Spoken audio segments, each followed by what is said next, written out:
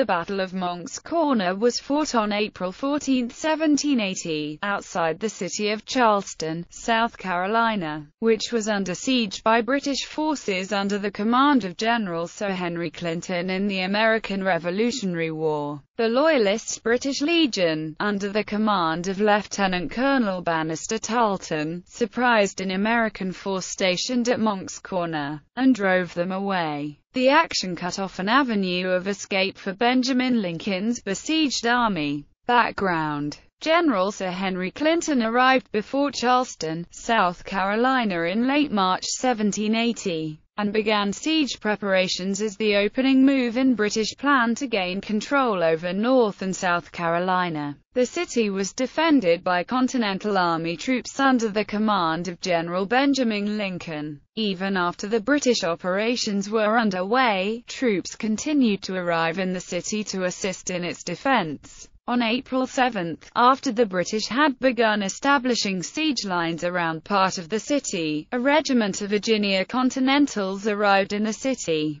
Clinton learned that a supply train, which was actually the baggage train of this company, was nearing the city, and decided it was time to cut the supply route. He detached 1,400 men under Lieutenant Colonel James Webster to go inland about 30 miles to Biggen's Bridge on the Cooper River to intercept the supply train. In order to protect their own lines, the British needed to face General Isaac Huger and his detachment that Lincoln had stationed at Monck's Corner. Huger's force included a company of local militia and elements of Pulaski's Legion. Webster sent Tarleton ahead of his column with the British Legion and a company of marksmen. On April 12, still more than 15 miles from Monck's Corner, Tarleton stopped a slave carrying a letter from Huger to Lincoln, and learned from the letter in questioning its carrier the nature and disposition of Huger's force. His troops then marched the next day in order to plan an early morning attack for the following day. Battle. The British attacked at 3 a.m. on April 14,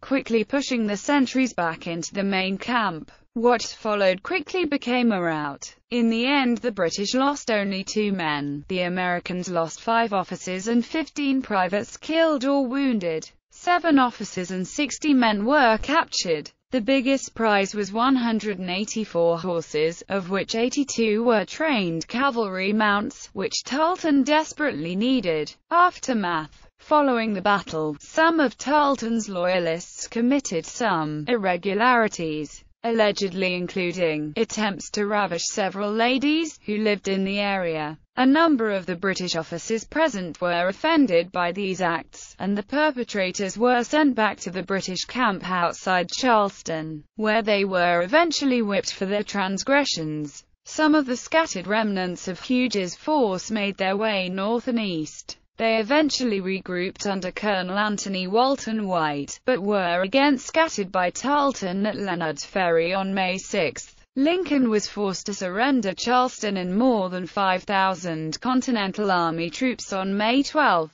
It was the worst American loss of the war. The United States Army did not suffer a loss of similar size until the First Philippines Campaign of World War II.